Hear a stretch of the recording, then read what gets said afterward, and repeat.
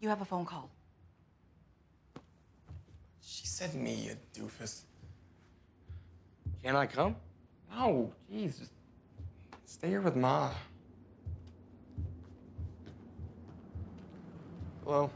Mickey, Louis Grossman, your dad's State attorney, first of all, I'd like to say how sorry I am. for your loss. Okay. Next thing is I'm responsible for overseeing the dispersal. of your dad's vast estate.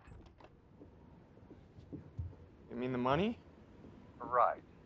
Money, real estate, holdings, automobiles. Bills and, well, there's no delicate way to put this. The will was very clear. Your dad decided to give everything to Your your, younger brother, Mo. Are you kidding? I know it's hard to hear. but the will was very specific. Quote, I leave the entirety of my vast estate to my second-born and favorite son, Mo. That's sweet. He must have really loved that boy.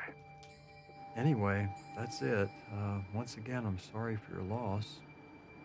If you have any questions, please don't hesitate to call. Call me.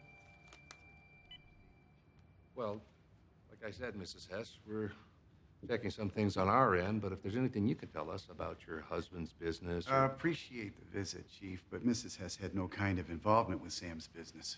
Frankly, she's mystified. Her husband being a pillar of the community and all.